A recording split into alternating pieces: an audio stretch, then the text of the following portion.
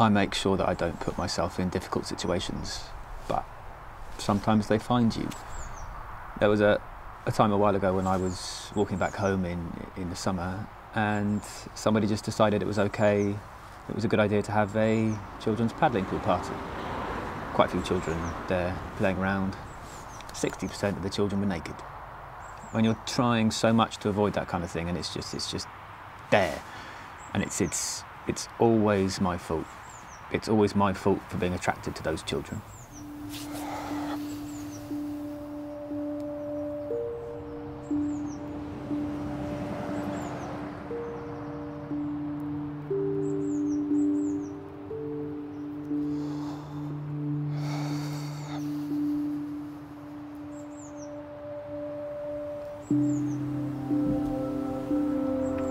Feel sick. Makes my stomach turn. So, you know, it's a hard conversation to have.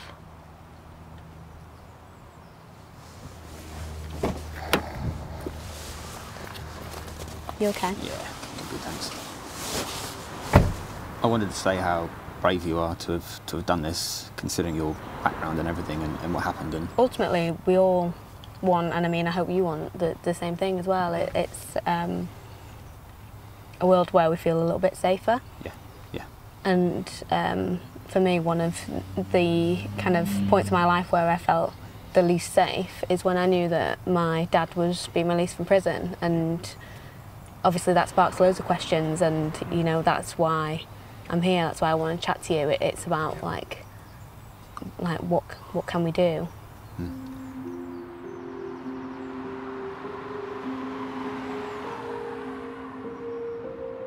Well, I don't really know how to phrase it. I was 13 when my dad was arrested for sex offences against children. He spent 10 years in prison for his crimes, and part of his sentence was for crimes against me.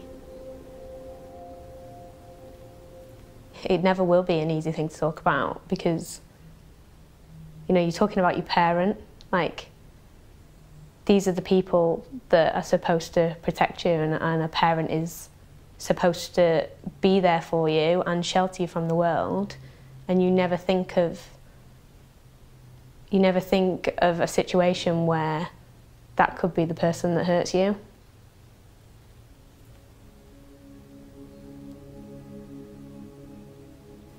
While he was in prison, he did a sex offender treatment program.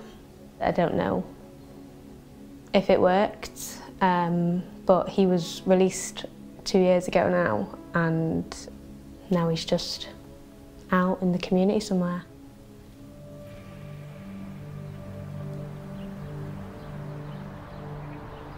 I don't want any more victims, and I want to believe that these programs are actually working. I wouldn't want to speak with my dad now, but I can speak to other sex offenders and meet with organisations running these programs to see what is being done and what more can be done.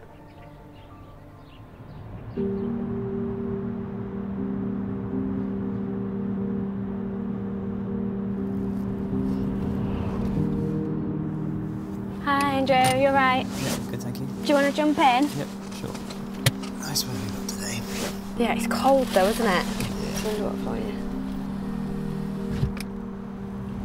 Andrew's the first sex offender I've managed to meet, and like a lot of people who are convicted of looking at indecent images of children, he's not been to prison.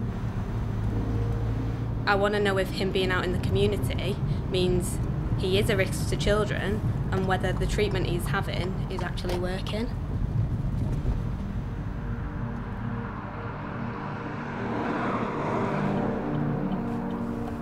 Basically, my criteria for where we can do this is where we can see a long distance.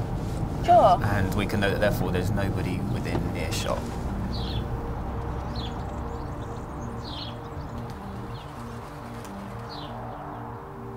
You said that you wrote some stuff down that you want to share with me. Would you feel comfortable sharing those things with me now? I've got one about how therapy has changed my sexuality that's quite recent. If I can find it. Right, here we go. How therapy's changed my sexuality. What people forget is that paedophilia was the very definition of normal to me. I lived every day with it, and as such, it was my normal life. At least it was until about 3 months ago when all this started to change and my mind finally began to alter itself after a year in therapy. By this point, my feelings for children depleted and adult attractions rapidly overtook them. I gradually had less interest in children until now, when I only see them as sweet in a normal way. Now, most of the time, children just make me smile. The last thing to work on is the issue I have when I unfortunately see children naked, occasionally, usually unexpected and without warning. While it doesn't leave me sexually frustrated, it still generates much anxiety in me because I don't like to remember or see myself that way anymore. So, do you not identify as a paedophile anymore then? No, I identify as heterosexual these days. I filled out a form a while ago for the first time where I was able to put heterosexual rather than other, or what I would have rather put, it's complicated. Can you not be both? Could you not be heterosexual and a paedophile? Yeah. I was essentially bisexual when it came to my paedophilia. I was interested in both boys and girls with a preference towards girls, but I didn't want that label. I didn't want that sexuality.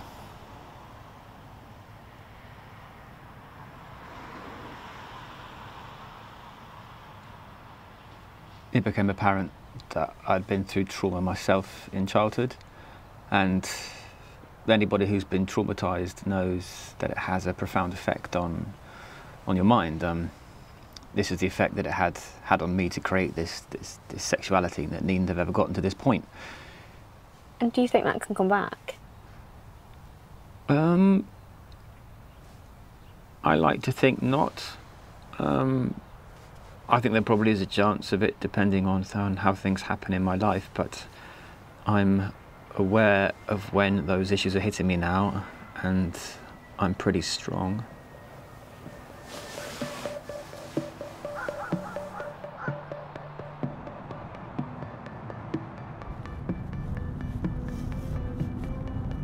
He was saying that he had trauma as a child, so then the only way he knew growing up was then to act out. But then actually there are a lot of people like myself that have been abused as children that haven't gone on to do that.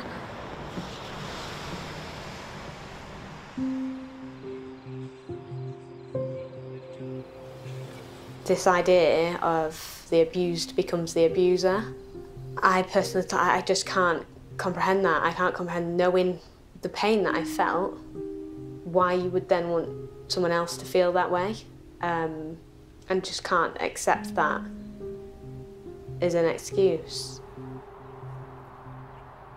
I think what worries me about Andrew is that he talks about his attraction to children as a sexuality, and for me, a sexuality isn't something that you can change, even with therapy.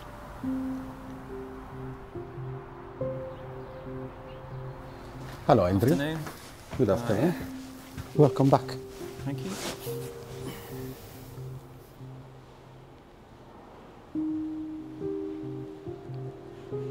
So, how are you? Good today, yeah. Yeah, I'm doing well.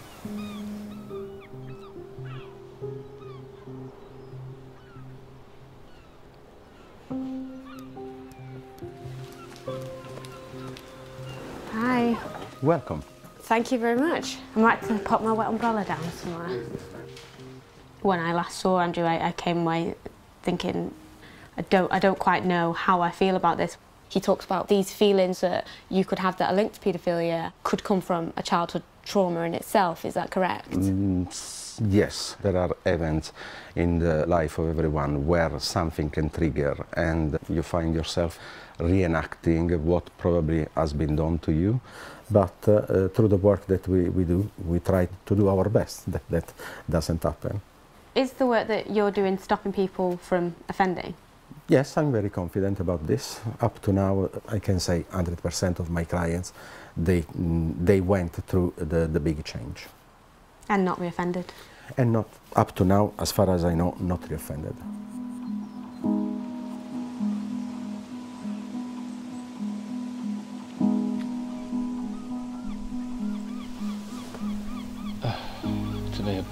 must be lovely.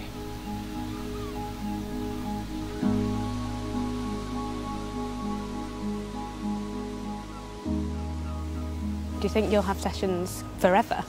To some degree, maybe, because I'm still in the healing process and I've made so many changes and so many leaps and bounds, but there's still stuff that needs to be unravelled, still stuff that needs to be uprooted, and we're getting there. Really where we're at the moment is me getting out into the world and doing normal people's stuff. I'm on a dating website now for the first time in my life. It's exciting. And Can you see yourself going on a date? yeah, I can now. I couldn't in the past. I'm glad Andrew feels his therapy is working for him and he has changed, but I'm not totally convinced that his attractions to children have gone away, which is really worrying for me.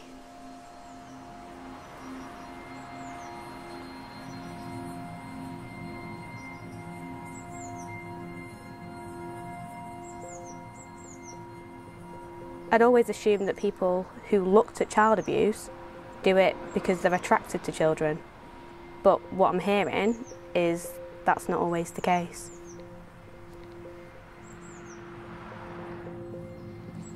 There are people that start with the normal porn and then through becoming porn addicted, because most of the time there is also porn addiction in place, they want to know more, they want to see more, they want to see more, and then they find themselves in other situation through this search. And so they start to develop other interests.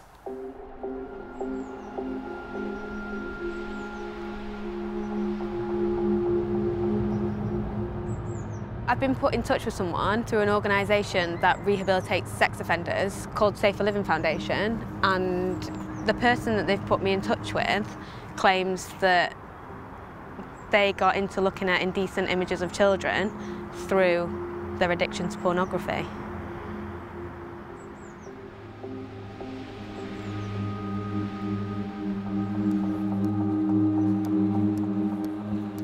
Hi Kyle, you alright? Hiya. Thanks so much for meeting me. Yeah, it's okay. Have you been here long? No, not long. It's good.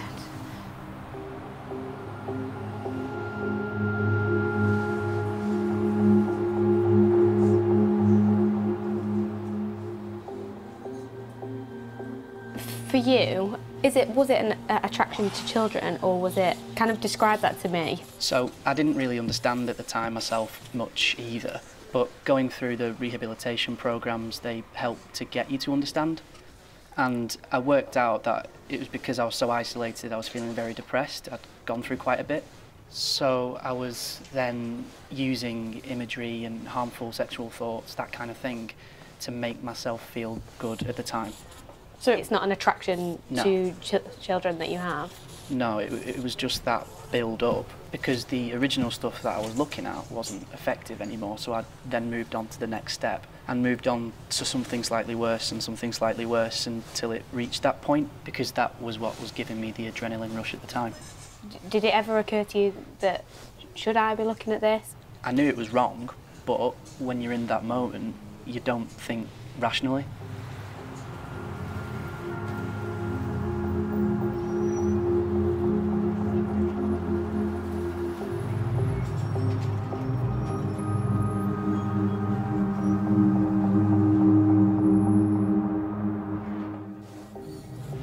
Do you regret the offence in the first place? Yeah. A lot of people don't see the victims, particularly when all you've done is click on an image on a computer. But what you learn and what you understand is that there is someone that has been abused to create that image. And as such, by creating the demand for it, you're increasing demand for more images to be made. And there are victims, and I will live the rest of my life knowing that I've helped to create that demand for people to be abused.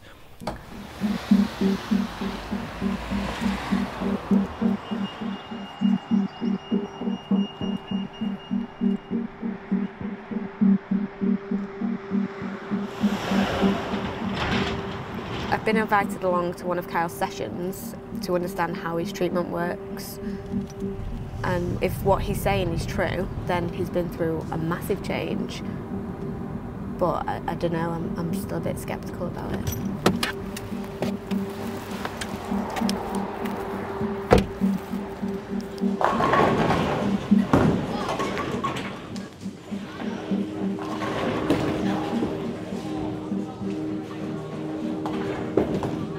It's just surreal, isn't it? It's bowling with a sex offender.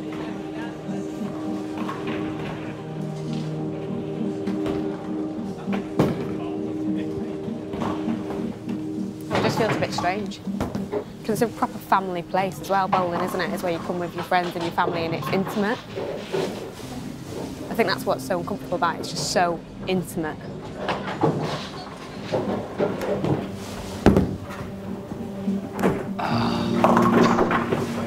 It was close. How does it feel doing something like this? It just feels really natural and it just feels really friendly. I suppose some people would say, you know, it's just bowling. For some people, sure, they might go out all the time with friends, but for me it's completely different because that's not something I would have normally done. I would have been just at home in my flat. So going out to a bowling alley with complete strangers all around you, a couple of years ago it would have been my biggest fear ever. I would have hated that.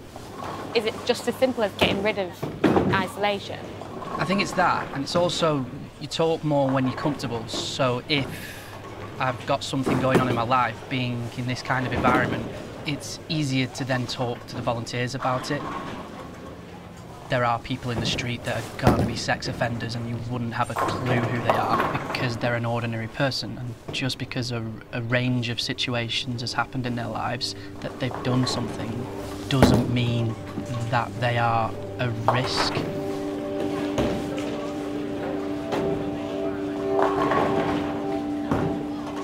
Sex offenders are out there, and even the ones that do go to prison, like my dad, are at some point released. And I don't know if these people are safe. Like, should they be in our community?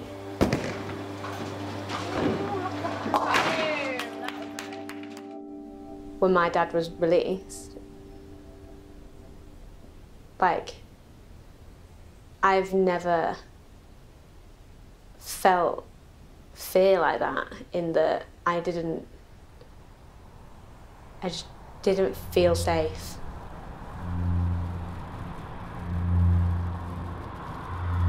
I'm still questioning how treatment like Kyle's actually works and how having sex offenders out in the community is actually stopping them from offending. So I'm going to meet the person that runs the Safer Living Foundation and hopefully she can give me more clarity.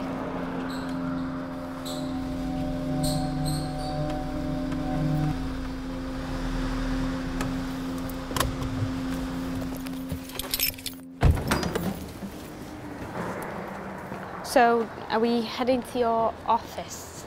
Yes. Do you get worried then, you know, coming in? Yeah, sometimes I will. I can be looking behind me. Oh, it's serious, isn't it? Like...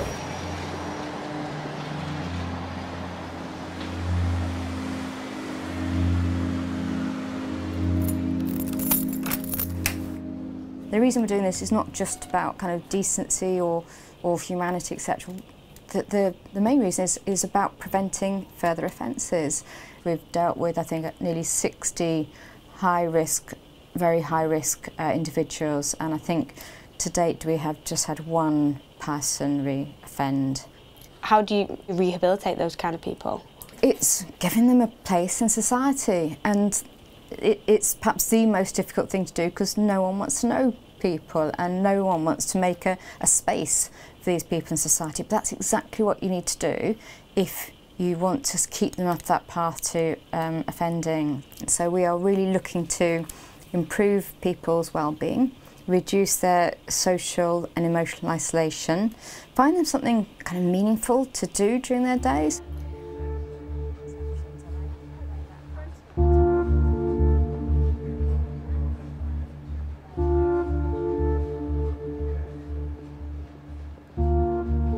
So then, shall we start with kind of where you feel like you were at the time that you were offending? Yeah, sure. Okay, and what about healthy sexual interest? Well, naturally, at the time then, no, I didn't have healthy sexual interest, I think, so I'd probably put it at a 0. With the things that have happened for you to support these different areas, where are we now? I'd definitely say there's been some improvement with this. I'm not watching indecent images anymore, but I've not had a relationship on a romantic level with anyone since the offence. So I think that's the ground that's not really been tested.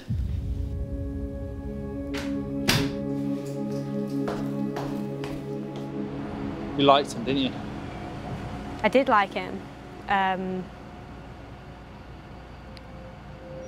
It's quite a confusing feeling, and I don't know if I like myself very much for saying that. Feels safer because he's got that support around him, but then what happens when that goes? Like, he said that he offended because he was alone and he felt depressed, but what's stopping that from reoccurring once he leaves the programme?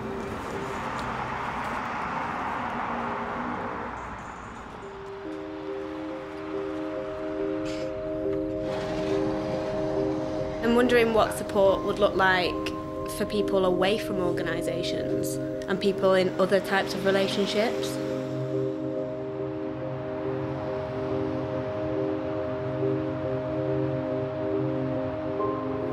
After weeks of discussion on the phone and meetings, I've managed to get a partner of a sex offender to speak with me on camera, but I can't get my head around how could she stay with someone who's committed such horrendous crimes.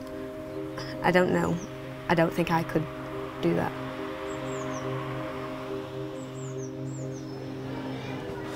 Hi, you okay?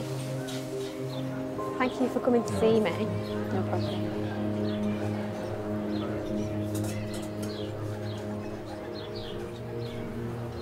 Nothing can really prepare you for that knock on the door. It was really early in the morning. My boyfriend had gone to work. I thought, oh, he's not paid his TV licence or something like that. To then be asked about whether I knew of a particular chat site he was using.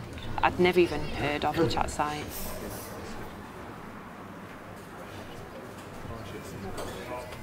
It felt like I'd been betrayed, you know. There was a lot I didn't know, a lot of awful stuff there that I didn't know.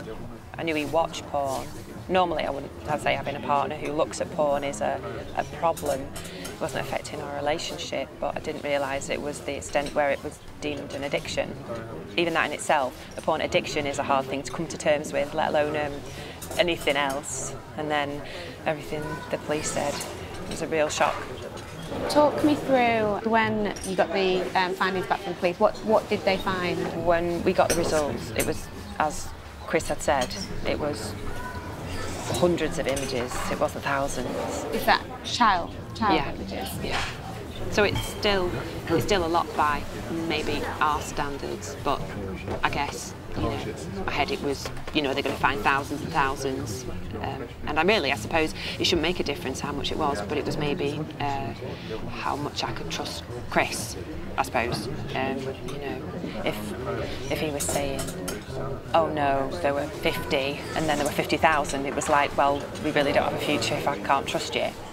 What would you say would be the thing that made you stay with him? It's a hard one to answer. He's still the person that you loved, but at the same time they've also done this terrible thing.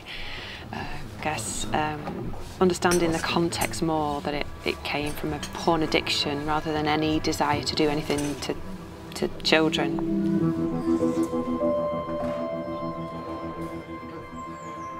I don't think you can trust someone that's committed a sexual offence. I think with that label of sex offender and committing a sexual offence, that trust is completely gone. I have never had contact with my dad since, nor would I want to. Because I could never separate the person from, you know, the crime that he's committed. And I suppose that there are some people that might have been able to do that and might have been able to see past that crime, but you know, that's all I'll ever see now. And I wouldn't want to have a relationship with him.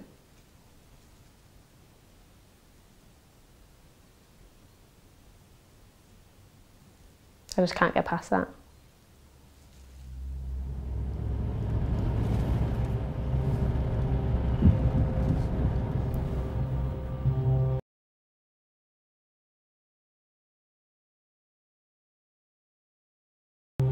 He's turned up. Yeah, he's here. Hello, you okay? Hiya. How are you both? Good.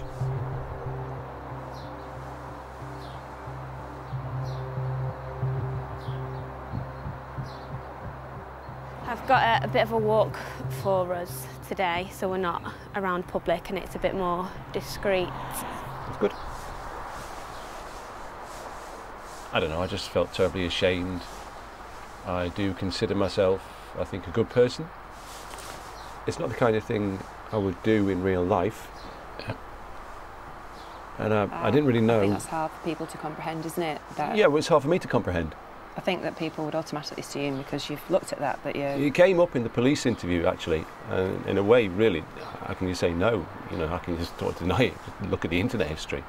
I think there was some... Sorry, when you said I've got to say no with the internet history, sorry, I don't understand. What I mean is that, you know, if you were to look at my internet history and look at everything I've been watching, it might be difficult to sort of say, no, I don't have that interest, if you get my meaning. Right. But then I don't have an interest in 90% of the porn. I don't want to do any of that stuff. Does that make sense? So that's what I tend to.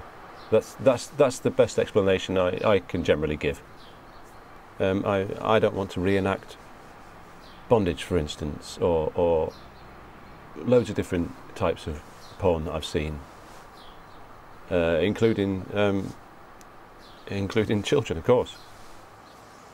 The thing is, though, there is a difference between porn and indecent images. That's real people that aren't consenting that are being abused. Yeah, absolutely. But they're all out there on the free internet, on chat sites that anybody can access.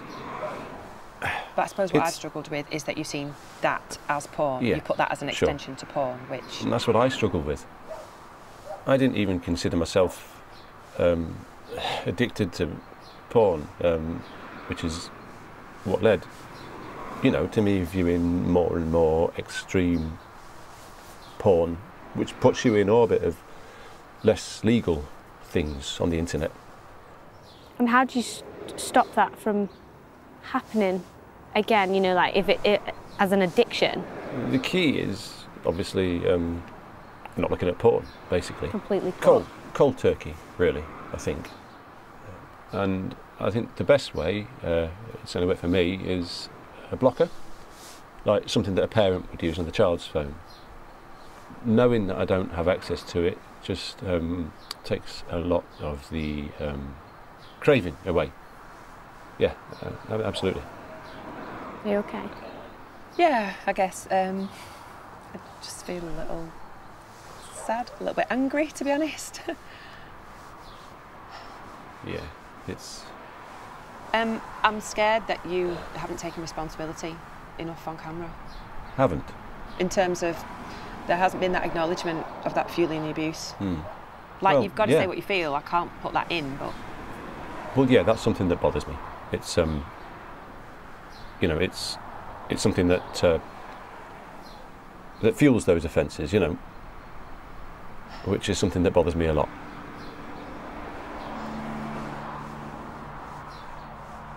She's chosen to stick by him, so, you know, on the outside, that's, you know, it's a massive statement. You obviously love this person, you know, people don't love monsters, so to see cracks in that and for me to be sat here questioning that makes me feel a bit of a bad person, to be honest.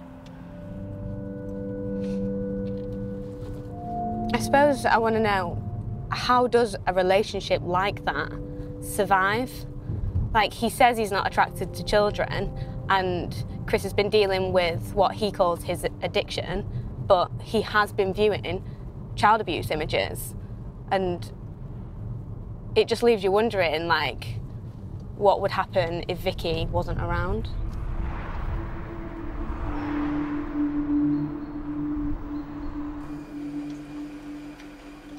Do you think if it wasn't for Vicky, there could have been a relapse? Well, in those earlier weeks, months, yeah, very much so, because I was very close to, you know, losing you, and there would have been a big gap that could have been filled by going back to bad habits. I suppose I'm still on guard, so the future isn't sort of clear-cut, I suppose. No, absolutely not. I'm hopeful, but realistic that there are those effects, those considerations.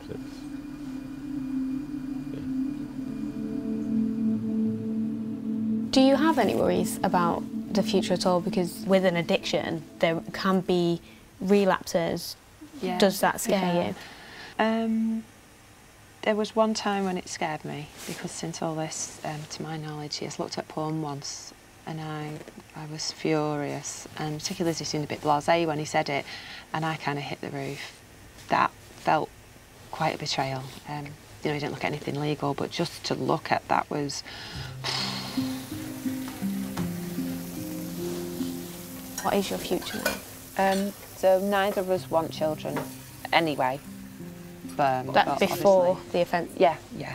But I do remember maybe thinking actually that I would have preferred to have had the choice of whether I want children, whereas now I feel like, well, it's not an option. The other factor, I suppose, is getting married, and if we were to get married, there's the question of who will come. And even if certain people did come, they maybe don't want to be there. So it would be a very small wedding, I'm afraid.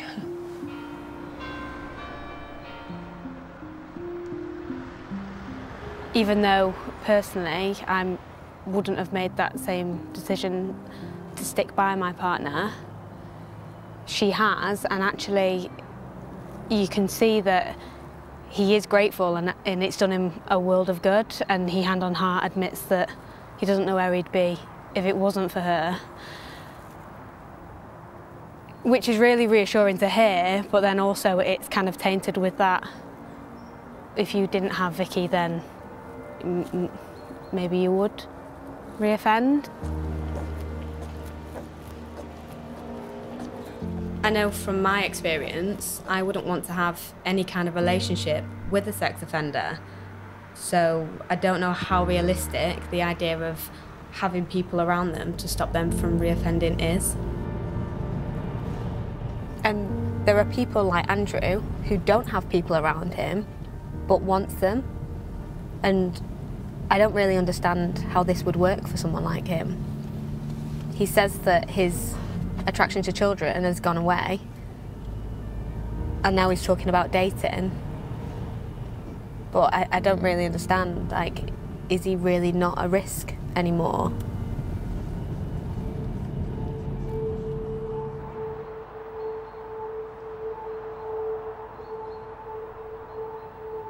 We haven't spoken properly in, is it 2 weeks? Yeah.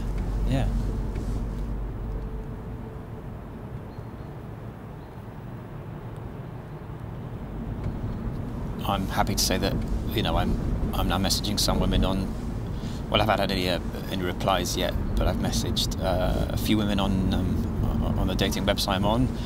I'm just waiting and seeing and keeping on going with it. Obviously, there's nothing about this issue on there at this point. When it comes to disclosure, I don't know when the best time is. I don't want to be too upfront about it and give away too much early on because I can push them away. But I don't want to wait until a long time into the relationship because then it'll feel like a betrayal. But I also don't want to find that I'm falling in love with somebody and then tell them about my pasts only to find that I lose a relationship because of it. My whole life I've been trying to build to get to the point where I could have dates and find a relationship and find love, and I've always wanted to have a wife and I've wanted a family since before any of this happened. It's been far, far more to my feelings towards children than just sexual attraction.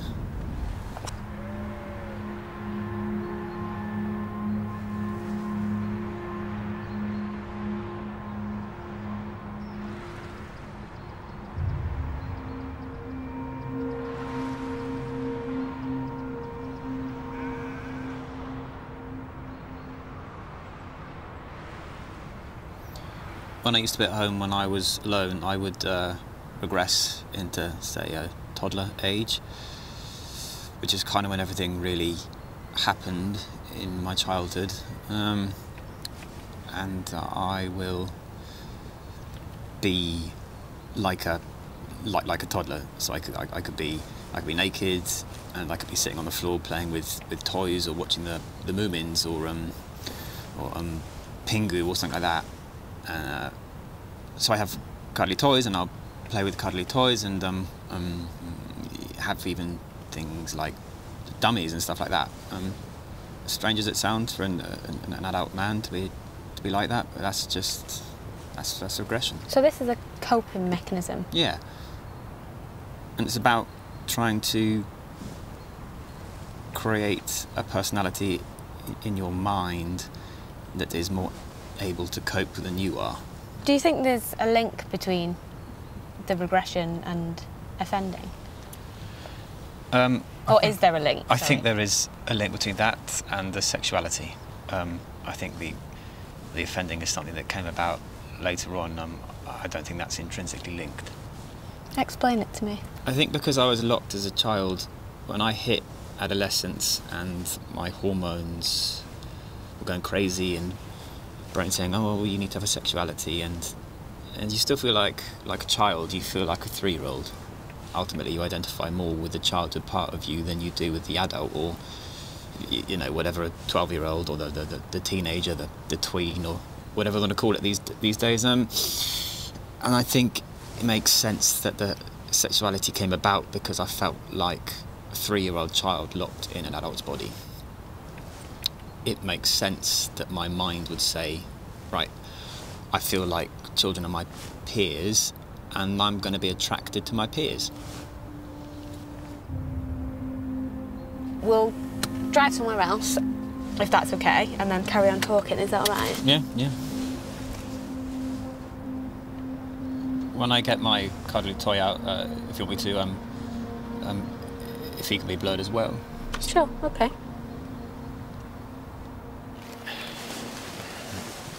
This is Buzz, and he's been my friend for a long time.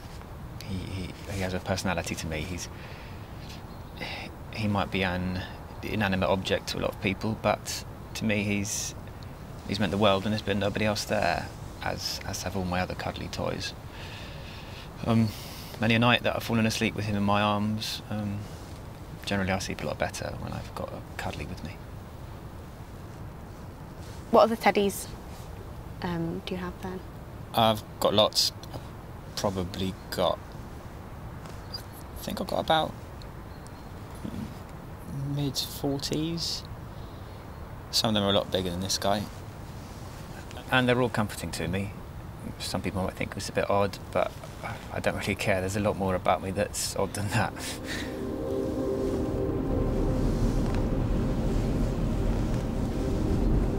Thanks, Andrew. Thank you very much. See ya. How'd you feel after that one?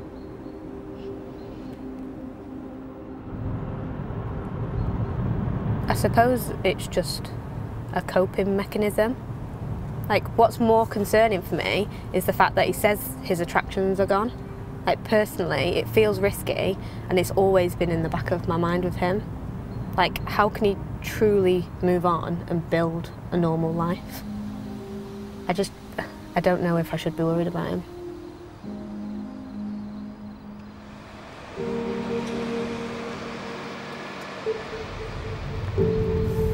I'm going to meet Belinda again, because she deals with sex offenders with all types of convictions, and she's done all sorts of research into these types of crimes, so I'm hoping that she'll be able to make me feel better about the people that I've met.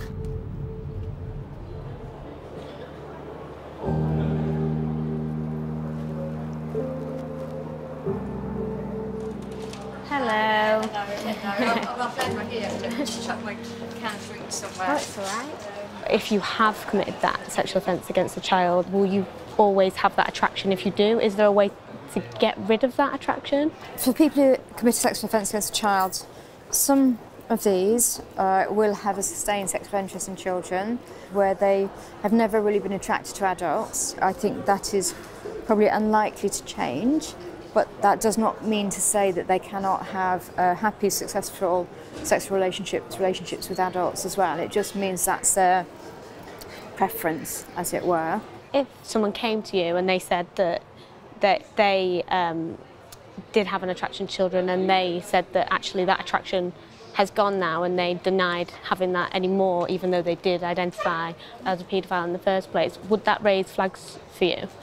We wouldn't really be trying to take that apart, I guess. What we would be keen to do is for the person to feel comfortable and well and settled with themselves. We want people to, if they have got sustained and enduring attraction to children, to accept that, because not accepting it, maybe that's when they go down this slippery slope. Whereas if they say, actually, you know what, this has always been my attraction, and that's something they can live with, then the support service can help them live with that in a safe and careful way. I guess we always assume that people who commit sexual offences have no control whatsoever, when in fact everyone has control over their actions.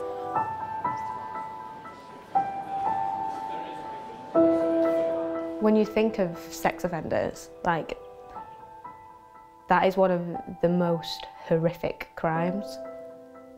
And that's really hard to get your head around, because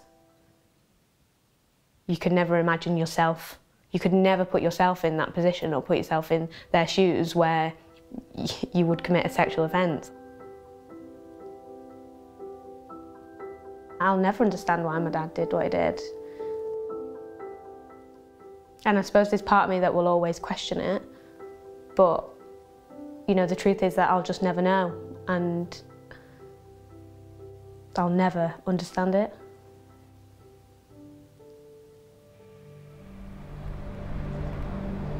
I do believe that everybody has a choice, and these people have chosen to do what they've done. But with the same breath, I think that there are some people who just have these attractions that they have and have these sexual urges and are driven by them, and that's just who they are.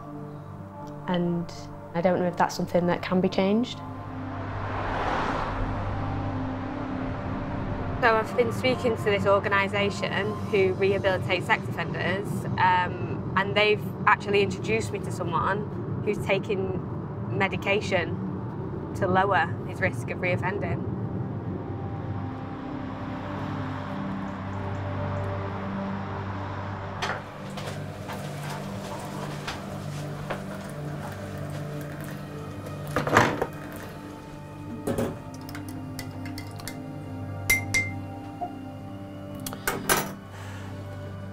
There you go. Thank you very much. You're welcome.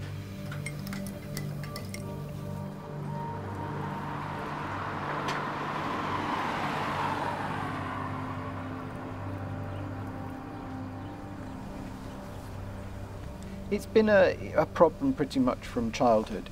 I got bullied a lot in school, so there was very little contact of a pleasant nature with my peers. It came about that I exposed myself at school, and the girls were of a similar age to me. We would have been sort of 8, 9, something like that. And their reaction was surprising to me, because they actually showed some interest. Probably just natural curiosity at that age, I would guess, but because that was the only pleasant interaction I'd had with peers, it kind of got a bit embedded. As an adult, nobody ever saw me unzip or anything, and I'd simply walk past my victims as if not being aware of the fact that I was exposed.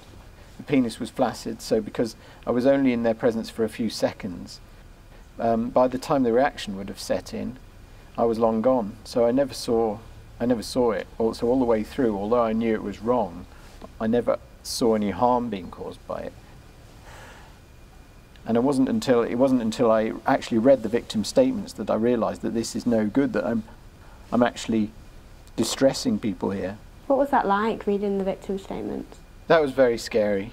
I didn't see myself as a person who was capable of causing distress to other people. Was it ever for sexual gratification? Yeah, I mean, it was mostly about stress relief, to be honest. But yes, I would masturbate to the memories of it. So there was some sexual gratification retrospectively, if you like. I was very preoccupied with sex, so it was difficult to focus on ordinary things.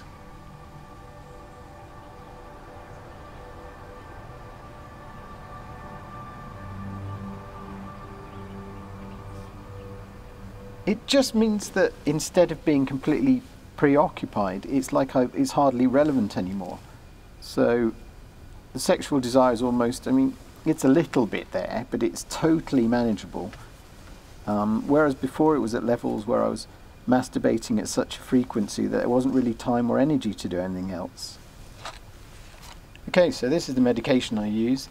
It's the standard SSRIs, serotonin reuptake inhibitors, which usually prescribe for antidepressants, yeah. I know a number of other people have struggled to be able to get these prescribed for what they want them for. And in some cases, people have actually had to go to the GP and claim to have depression, even if they don't, just in order to get the pills prescribed.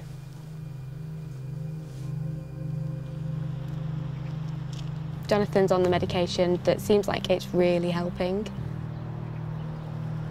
It's lucky that he has it, but also scary that he might not always have it, because it's clearly what he needs. He looks like he is really remorseful, and he feels regret for what he did, which makes me feel better.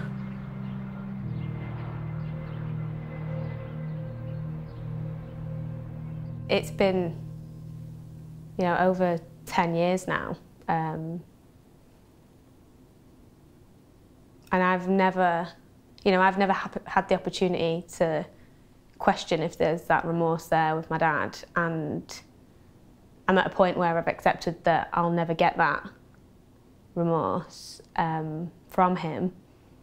And, you know, and that's probably why I didn't feel safe when he was released, because, you know, I don't know if he regrets what he's done. And with that, there is no trust, and I'll never know if he still is a risk or could do it again. And as horrific as that is, and I wish that that wasn't the case, I've just got to accept that.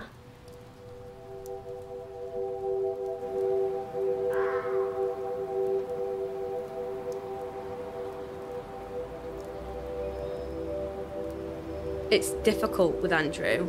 He always seems to blame other people, and to me, it seems like he's still battling his attraction to children.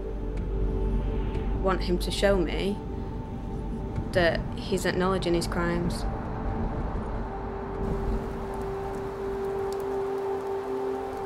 It's easy to say, oh, just don't offend. It's easy to say, oh, just go out for a run to put your mind off it every time. It's easy for people to say, just don't do it when they've had a normal attraction and they've been able to do just whatever they want from the start.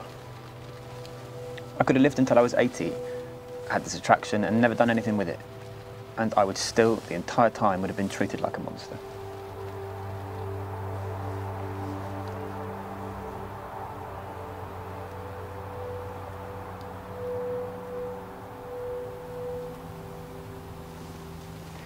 For all the years, and there was quite a small period in my life when I was offending, and the rest of the time, according to the people out there, I was always an abuser.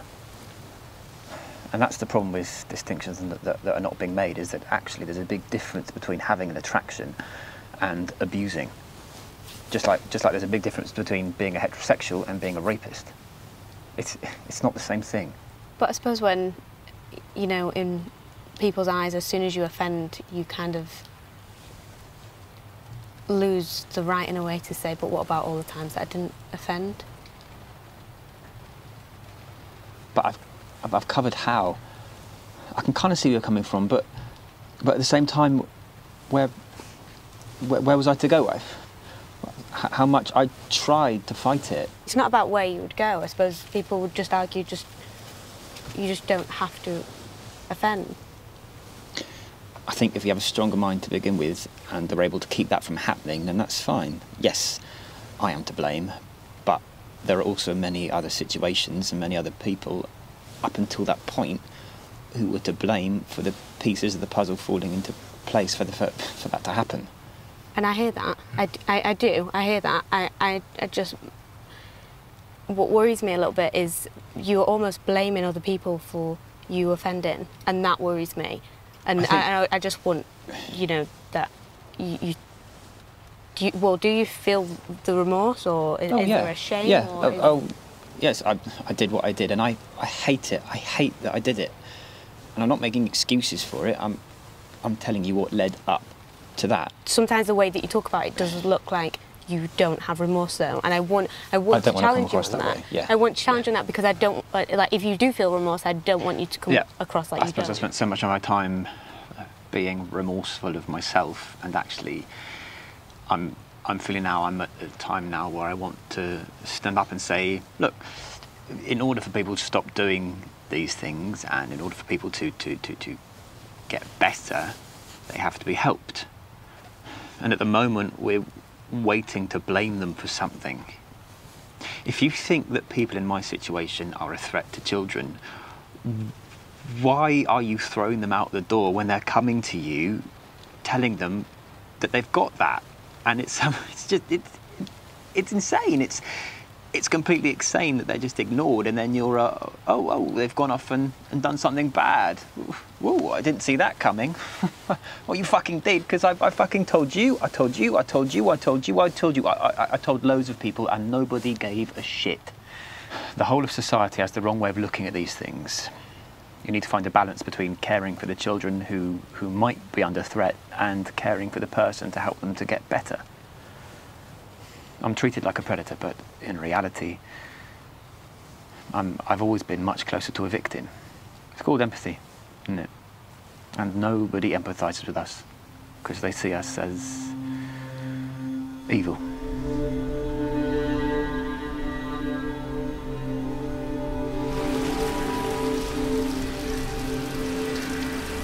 I do think that he does feel shame for what he's done, and I do think that he is sorry for what he's done, but I think that also doesn't come across when he's saying, I take responsibility, but because there has to be a point where you just say, when it really boiled down to it, I decided to do that and it is my fault.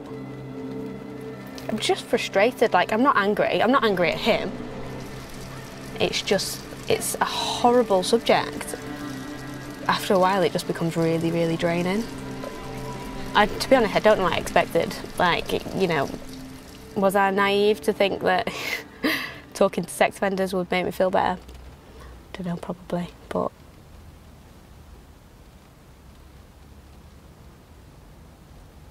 it's where I'm at.